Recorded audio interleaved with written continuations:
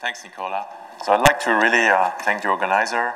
It's very nice to be in this session. I mean, with all the speakers, I don't really have to introduce high-throughput computing. The bad news is I hope you're not fed up at this time with anything that's high-throughput. So interestingly, you're going to see some common themes in this talk, I mean, with what the previous speaker talked about. So I have to plug that in, of course.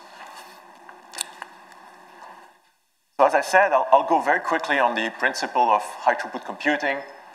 Then I will show some examples and try to see if we can learn some general things about high-throughput computing in these examples. And these examples are transparent conducting oxides and something a little more recent and that's a little more exotic, which is electrolytes. And I will make some points, if I have some time, on the challenges of scaling up in automation, especially in terms of software and methods and workflows. So I don't have to show that for a long time. You guys know all about high-throughput computing now. And the specific example where we apply this type of technique is transparent conducting oxides. And I mean, you can ask yourself, I mean, why do you need a transparent and conducting material? You actually do have a transparent and conducting material in your pocket if you have a smartphone. There's a touchscreen. The touchscreen is a transparent conducting material. And it's an interesting problem for the material scientists because usually the transparent materials are not very conductive and vice versa. So there are ways to make transparent conducting material. This is known for decades now. You basically take an oxide with a large enough band gap that will give you transparency. And then how do you get conductivity? You just dope it. You can dope it N-type. You can dope it P-type. These are the options.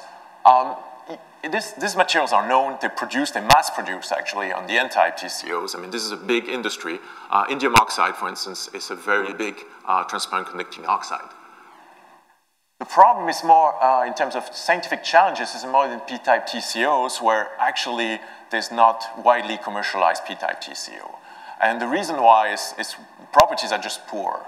One of the property, which is the mobilities of the carriers, is roughly 1/1 of magnitude difference between the best P-type in the lab and the best N-type that are known. This is a gap that's a problem for certain applications.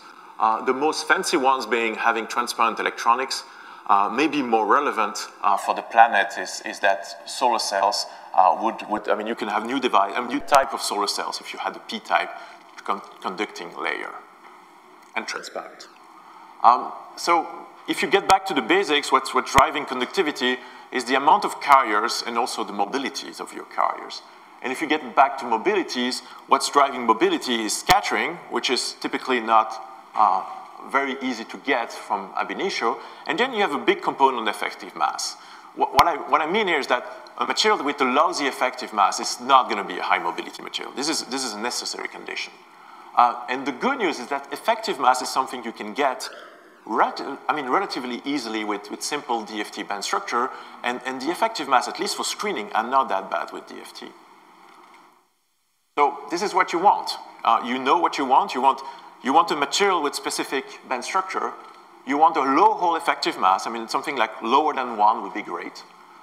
You want a band gap that's higher than 3 eV to get you transparency.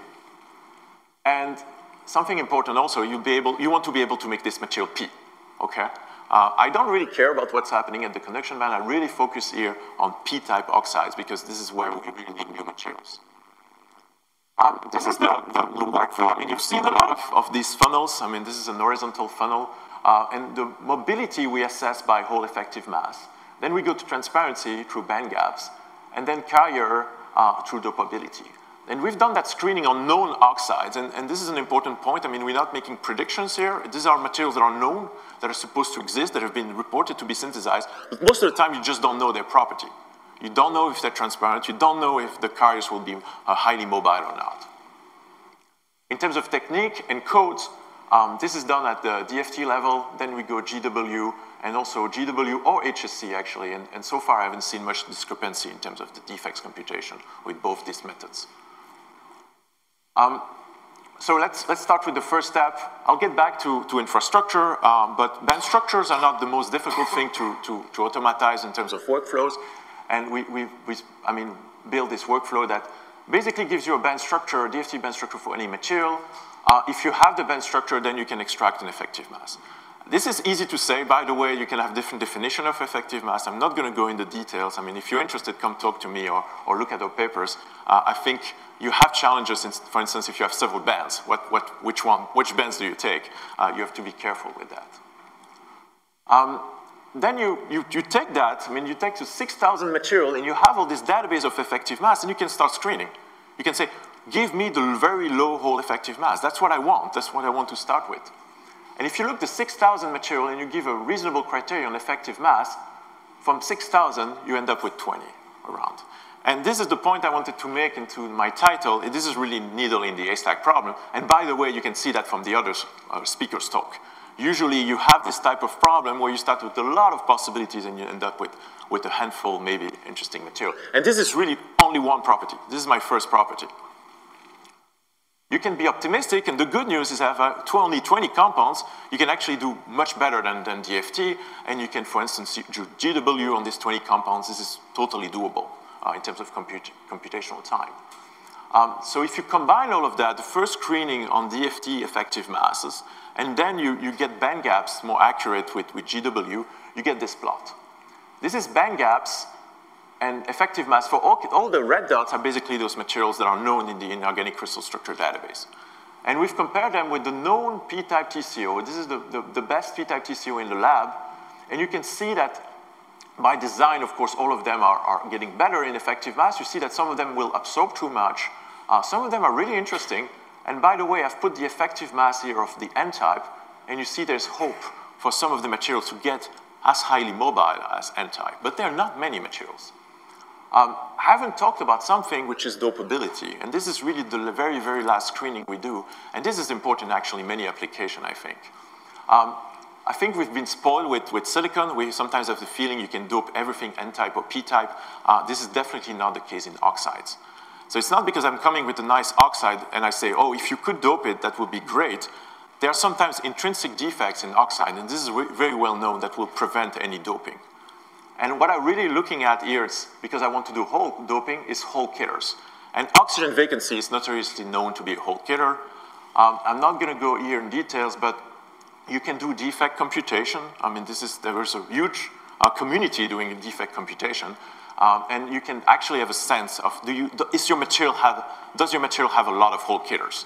If you have a lot of hole killers, that's a no-go for making a p-type TCO. And if you do that, there are few materials that are actually killed purely by defects. And I think this is an important point. I mean, defects are important, and we're going to have to take care of them more and more in high-throughput computing. But let's pick at the materials that are in the sweet spot, where they seem to have an interesting large band gap and low hole effective mass. And I'm not going to talk about all these materials. I'm just going to pick one. And I'm going to pick that one because that one we worked with experimentalists actually to kind of see if we were right in terms of the interest of this material. And this is barium bismuth tantalum oxide. This is a very interesting band structure, large band gap, and a very curvy valence band. And this is what you were looking for, curvy bands and large band gaps. By the way, we did also a defect computation that shows that this material has a tendency to be p-type, but the defect chemistry was quite complex. It's a mixed perovskite, so it's a double perovskite, bismuth 3+ and tantalum 5+ go on the B site. And there's something that's wonderful about perovskite. You cannot really compute that, but for some reason, if you go to an experimentalist and you ask them to make a compound, they're usually not very happy. They're like, oh, why this? And then you say it's a perovskite, and then they're okay with it. I don't know, they're fascinated by perovskites. So we managed to convince a few bold experimentalists to actually make this material. By the way, this was a known material, but still, there were still challenges in making it really pure and getting thin films of it. So this is a collaboration with Professor Kim and also Professor Sintevich from Cornell. So they made this material, and then you start characterizing it. And then you're a little bit, as a theorist, a little bit anxious about the result you will get. Good first news is that this material is definitely transparent, very transparent. Then conductivity measurements were not that good news because, as is, the conductivity was not very high. You could not really measure any conductivity. So we looked into, okay, can you extrinsically dope this material? And potassium is an obvious choice for crystal chemistry, but also from computation. And if you dope the potassium on the barium side, then you can get conductivity. And the best sample we had in terms of mobility with hole measurements are around 38. And I remind you that the best p-type TCO are around 10. So this is a big step. This is a big step to find this material. There are not many oxides with such a high hole mobility and still transparent. So this was very nice. And why is this material not in your next smartphone? I mean, the problem is actually carrier concentration for the moment. So mobility is great, but the defect chemistry of this material is so difficult to deal with that we cannot reach higher carrier concentration that 10 to the 14, which is really low. It's at the limit of the measurement you can make, not very useful for a device. So we're working now on getting that, understanding better the material and getting that higher. An interesting thing is that you can learn something here. I think this is the first bismuth-based p-type TCO. And bismuth is really an important ingredient in the story. If you actually look at the character of the valence band, you would see that this bismuth hybridizing with oxygen P. And this is an important ingredient because if you had only oxygen P, you would have a very flat band. And because you have bismuth, you start hybridizing and you start making your band more curvy. So maybe there are other also bismuth-based materials that could be very interesting. By the way, the field of p-type TCO would not have suggested something with bismuth. This is not very common. On this line, you can say, okay, is there anything more general than just you want to work with bismuth? Actually, you would like to work with main group reduced elements. Bismuth 3+, but also SN2+, PB2+. They really show up a lot in our screening, and it makes sense. What happens with those guys is that their orbitals, their s orbitals, is really aligned with the p orbitals. You get hybridization, and this is really helping getting a low hole effective mass. This is our champion, potassium tin oxide. This is the most curvy valence band I've ever seen with such a large band gap. Okay.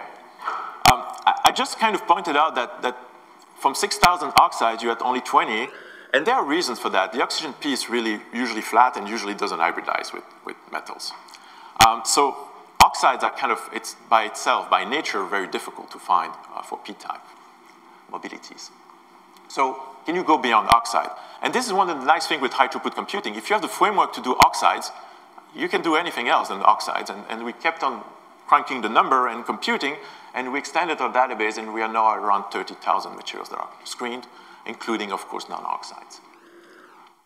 The thing you can do also is do some, I would say this is really the most simple data mining you can think of. You can just do some histograms and compare chemistries, but it's already very instructive. This is the distribution of effective mass, whole effective mass, in oxide, sulfide, nitride, and phosphide in our database. And you can see that if your criteria is really getting very low whole effective mass, you'd rather work with phosphides than oxides. So this is really clear. The problem is that if you take band gap into the mix, as you go with lower effective mass, your band gap is actually getting lower and lower, and the phosphide will tend to have much smaller band gaps, and so they will be less transparent. So you kind of stop. I mean, this is nice. I mean, you can see that in semiconductor simple models like KP theory and things like that. This kind of correlation between effective mass and band gap. So you see it coming from the data. So you're kind of screwed if you're trying to go beyond oxides. But there's a way, and if you think about it, in certain application, the TCO would actually be very thin. And if you're very thin, you can deal with weak absorption. And you can play then with indirect versus direct gap. And then you make your criteria a little more complicated. I just want my direct gap to be transparent, to be larger than 3 eV, but I can live with a smaller indirect gap. And if you do that, and you especially look at phosphides, because phosphides showed very, very low whole effective mass, you look at this, you can do this type of plots. This is based on GW calculation again. And this is the best phosphides in terms of effective mass. This is similar to the plot I showed, but now you have two band gaps. You have indirect and direct band gap.